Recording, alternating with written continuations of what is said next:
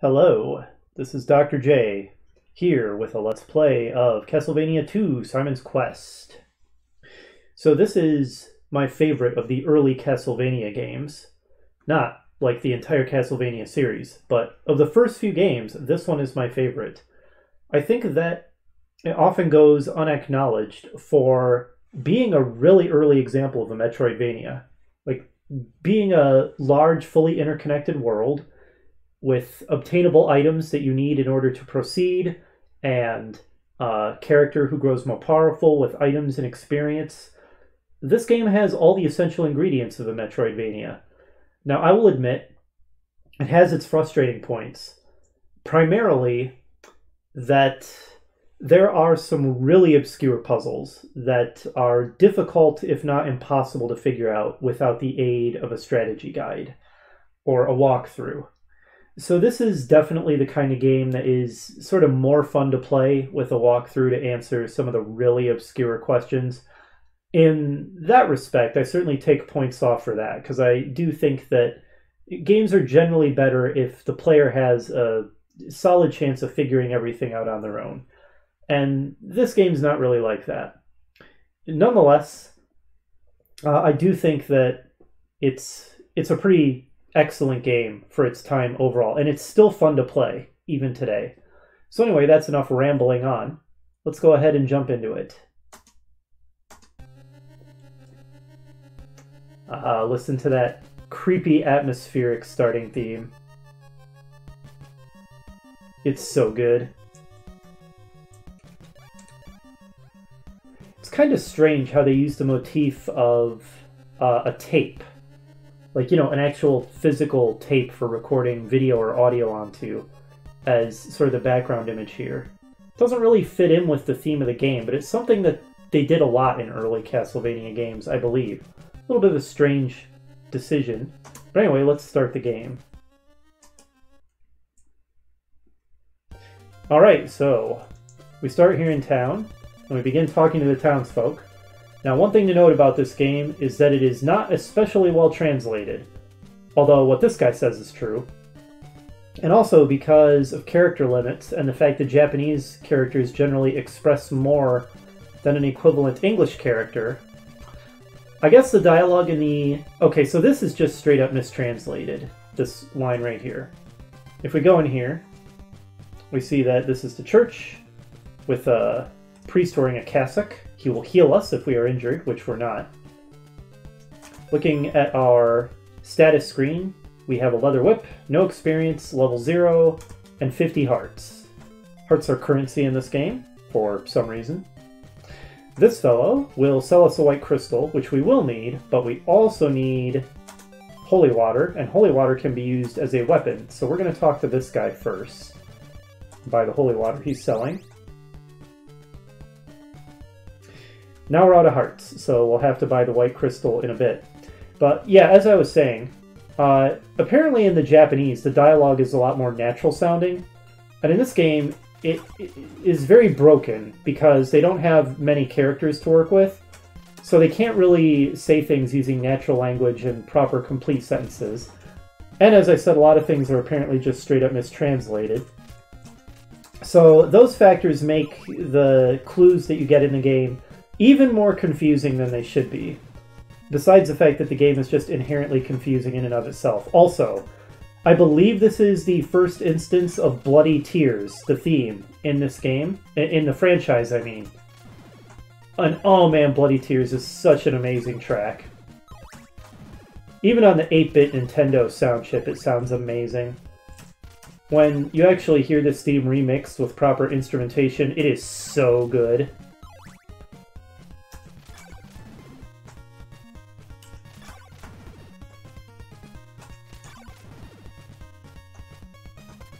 I shut up for a second just so we could hear the theme, because it's so good.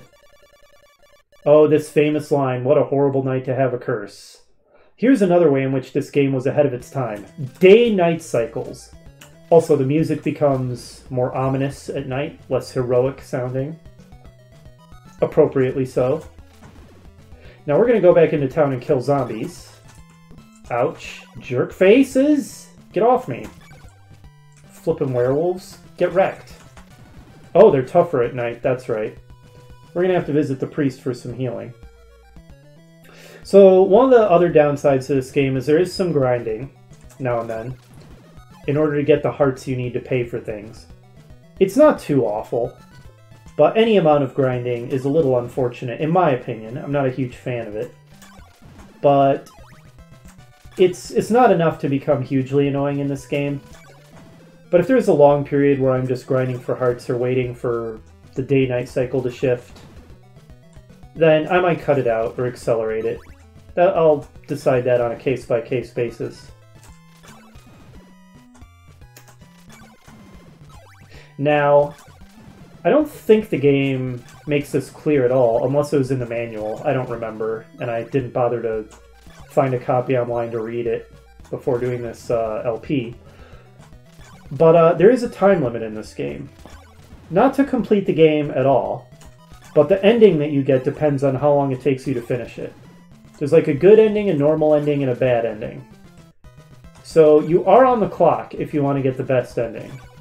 Now, I'm not going to try super hard to get the best ending. I mean, I'll try not to go through the game at a ridiculously slow pace. I'll try to keep a good pace up. But I'm not going to kill myself doing re-recordings and practicing like crazy to get the best possible time. So I might very well not get the best ending. I mean, I might, but I'm not sure. Regardless of what ending I get, I will probably splice in the two endings that I don't get, just so we can see them all. Even though if you're watching this, you're probably familiar with them. We are collecting a goodly number of hearts here. We're up to 76, more than we'll need to purchase the white crystal.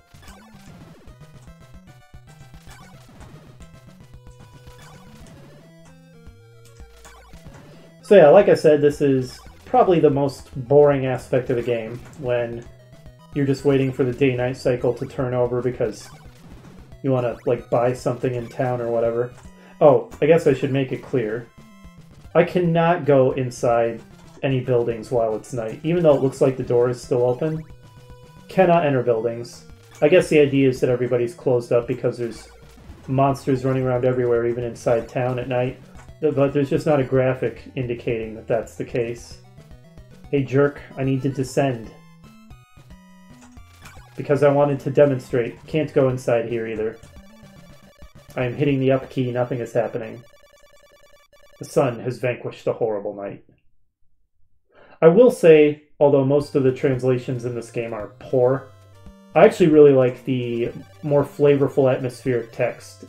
We will now... Oh wait, what? I already purchased the holy water. I'm an idiot. I need to purchase the white crystal from this guy. But yeah, I think in the Japanese, the text about the day-night cycle shifting was a lot more bland. They made it more cool and flavorful for the translation, so I do like that. Alright, make sure that we have the holy water equipped and we've got the white crystal. Okay, due to a recording mishap, I had to do a bit of splicing. My bad, so you might notice an abrupt shift there. If so, I apologize. If I repeat something that I already said, then I also apologize. Just a bit of editing silliness on my part. Anyways, so now that we have the white crystal and the holy water, and we have them equipped, it's time to move on. We're going to go to the next town, buy some more stuff there. Watch out for these mermen. Get away from me. Alright. Let him jump back into the water. So even though they're obviously primitive NES 8-bit graphics, that aside, I do think that they did a good job making... for crying out loud. Making the environments seem evocative. You know, within the limitations that they had. There's that mountain range in the background and like a forest in the distance. I really quite like it. And then you've got the dark forest here. It's pretty atmospheric. And obviously Bloody Tears, as we said before, is just amazing. An incredible piece of music. Ah, I leveled up. So yeah, for, you know, being from a Nintendo game, the graphics are good, they're well done, the music's amazing. The gameplay's ahead of its time. There's a lot to like about this game. It really does a good job of capturing the horror atmosphere. So we're going to go down these stairs to go to the next town.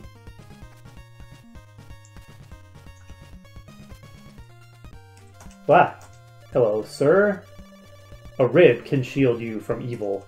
So that's a hint that once we get Dracula's rib, we can use it as a shield. If it were literally just a single rib, that would make no sense whatsoever, so I assume it's more like a part of his rib cage. You can use the holy water to break through these walls and find this fellow. We'll sell the dagger. How many hearts do we have? 100. So we want to get a whip. A better whip that's for sale in this town, I think. If I remember correctly. And I want to make sure I have enough money for that. Let's not fall into the water and die. You look pale, my son. You must rest in the church. Yeah, I know you can rest in churches, thanks. What a useless piece of information that is.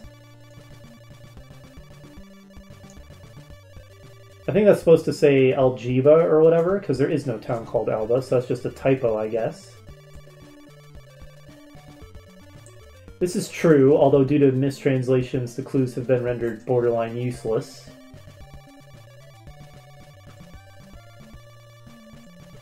Also true. So another thing I like about this game is kind of the structure of it. There's multiple dungeons called mansions. They're evil mansions in this game. Instead of just like a single super dungeon. Not that there's anything wrong with the single super dungeon. Like later Metroidvanias in this franchise, such as Symphony of the Night and some of the handheld games that basically take place entirely in Dracula's castle. Ah, here we go, the chain whip. Oh no, I don't have enough money. It costs 150. Dang. Well, I really want the chain whip, so I guess I'm going to be grinding a bit more for it. I feel like I'm not making efficient time at all, so chances of getting the good ending are plunging rapidly. But yeah, even though, you know, the Dracula's Castle single mega dungeon games, like Symphony of the Night and the handhelds, are great. Nothing against that at all. Oh yeah, these guys take more hits here in this town. Like I said, I like that in this game. Jeez, this is a disaster. This is why I need a more powerful whip. Having to spend 4 hits on these guys. I can't whip fast enough. Jeez, they're gonna kill me or something. It's gonna be real embarrassing.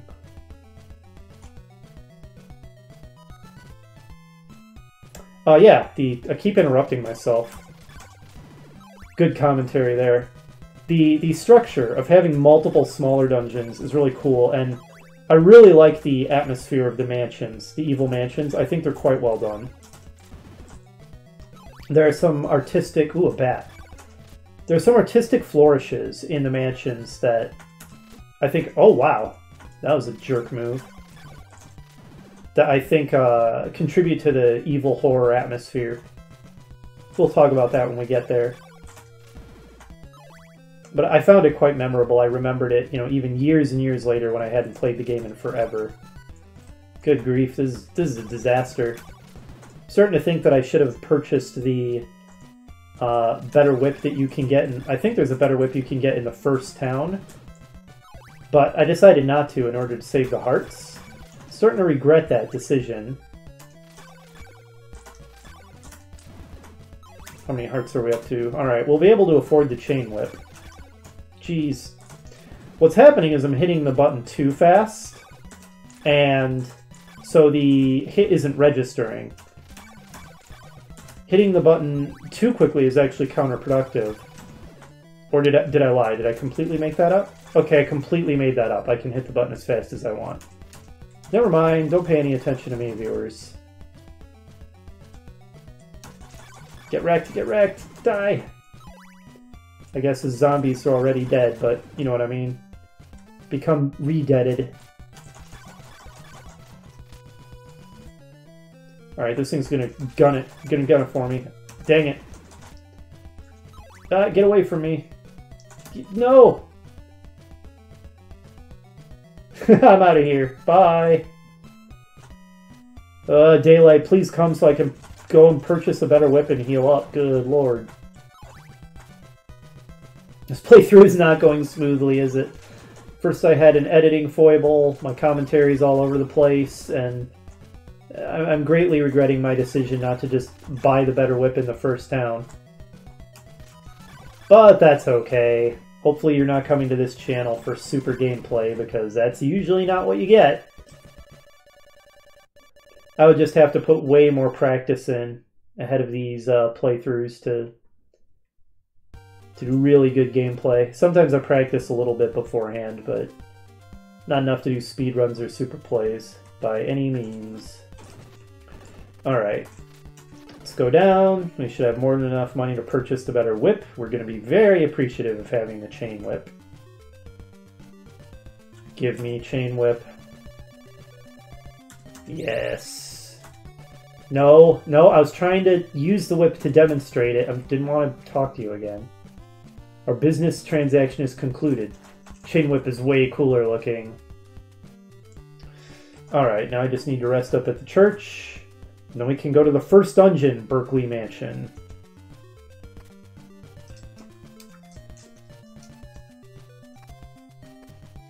Here it is. You can tell by the giant cross over the door. Heal me up, Father. Thank you. Alright, on to Berkeley Mansion, which means a little bit of backtracking. Hopefully not falling into the water and dying. I seem to remember as a kid, every once in a while I would accidentally fall in the water and die in town. Which I thought was ridiculous that there were instant death pits in the town where you're supposed to be safe, at least during the day. But, you know, it's old school difficulty. NES hard, or Nintendo hard, as the saying goes. Alright, so that is swamp water, which I guess is poisonous and damages you while you're in it, as I kind of demonstrated. We didn't actually lose a bar of health, but the screen was kind of flashing, so you could tell it wasn't good to be in there. Ooh, red merman. Excuse me. I need to move on, sir. Odd that the poisonous water only gradually hurts you while you're in it, but the, I guess, clean water is instant death. Alright, here's Berkeley Mansion. Even the exterior just does a good job of looking like a dilapidated old structure. And inside, okay, the reason we can see that platform is because we have the white crystal equipped. We would not be able to see it without the white crystal. Right there to the right, you can see that artistic motif I was talking about that I found quite memorable, that I think does a good job contributing to the horror atmosphere of the evil mansions. The skeletons hanging from chains. I don't know, I suppose it's not that big a deal, but I just always thought that was a really cool touch. Also, those platforms have a quirk. If you jump off them while they're going up, you get much better height than if you jump off them while they're going down. So you want to be careful about that. One last thing to know about the mansions is time is frozen while you're inside mansions, which means they're a great place to grind for hearts because you don't need to worry about time passing and reducing your chances of getting a good ending. Okay, now this is kind of a tricky jump.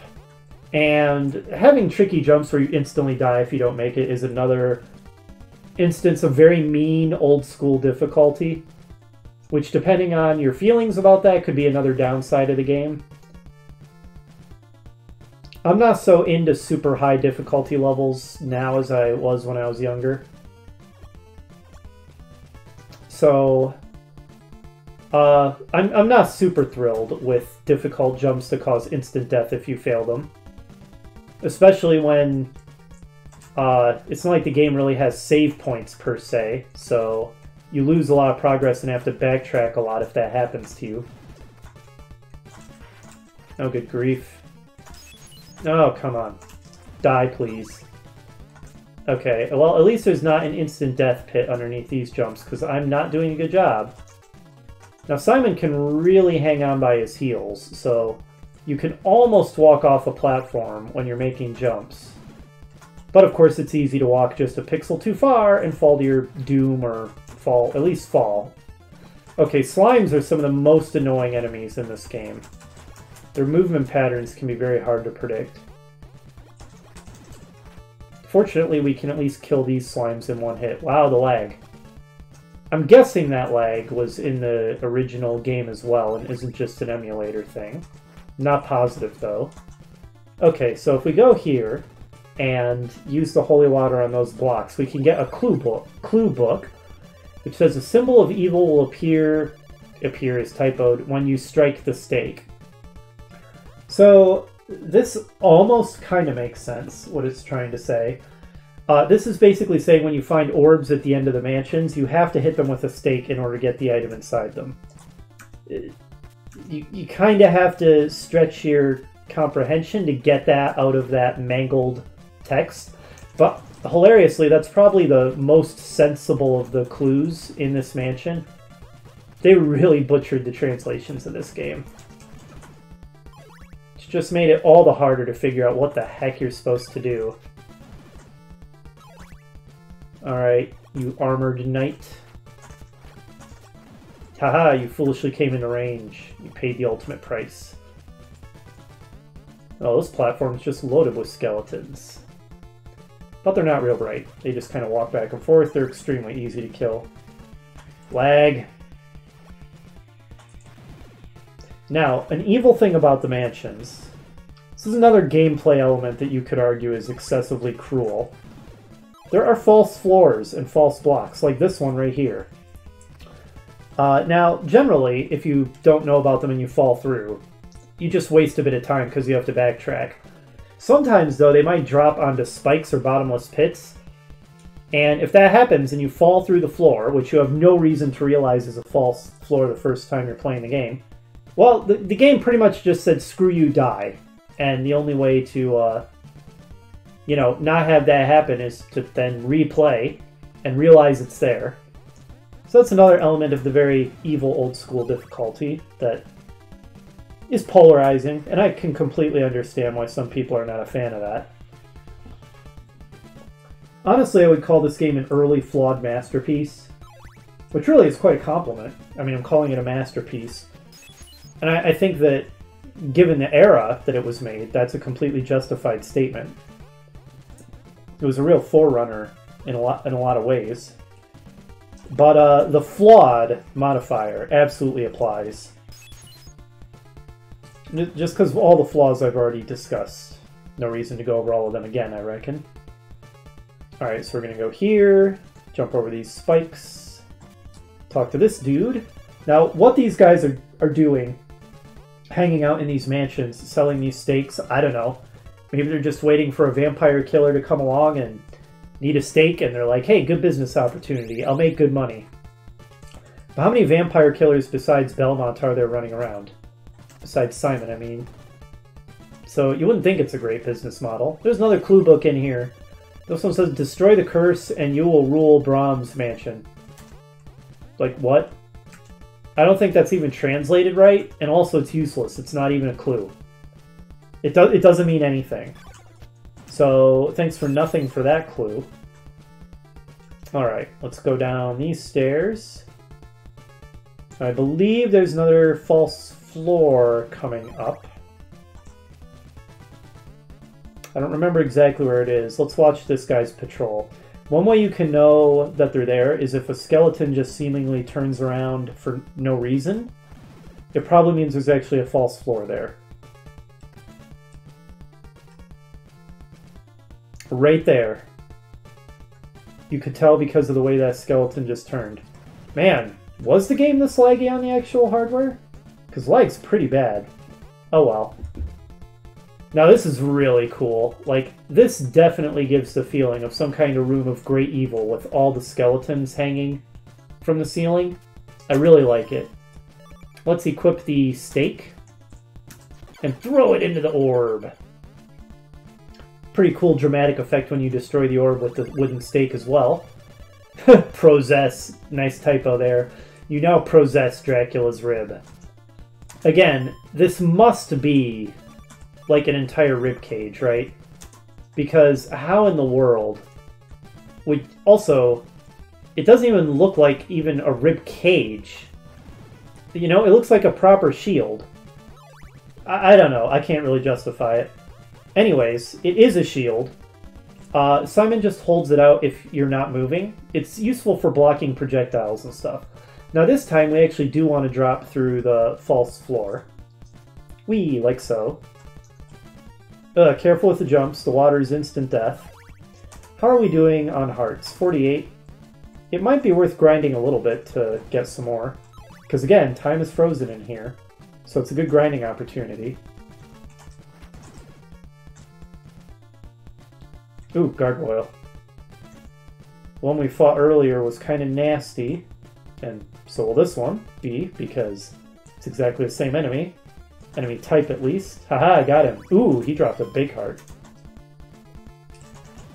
Anyway, if I do some grinding, which I think I will, I'll probably cut it out so that you don't have to, you know, just sit here watching me kill enemies in Berkeley Mansion for however long I decide. Whew. Alright, so I'll rejoin you when I'm done with that. No, another false floor. I didn't even remember that one. Oh, by the way, I almost forgot to show this off. Get out of here, you. The third clue book. I mean, it's useless, but just for the sake of completeness, it's here at the end of this hallway. It says, a flame flickers inside the ring of fire.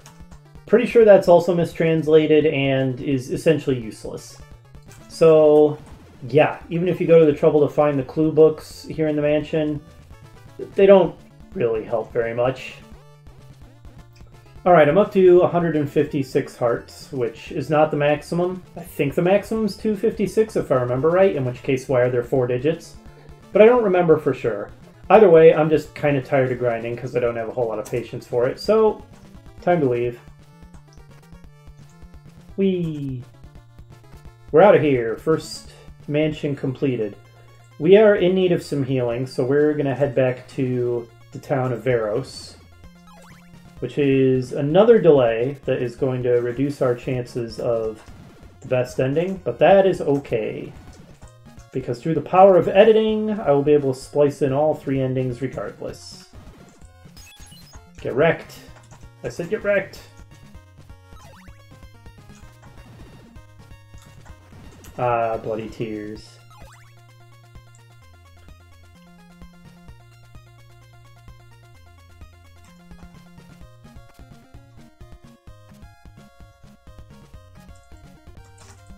I always forget that there's not like another screen between me and the town, and I get surprised when this guy pops out.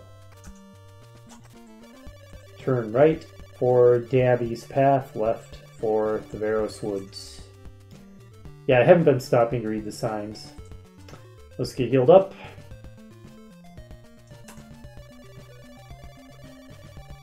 Thank you! Maximum health, alright.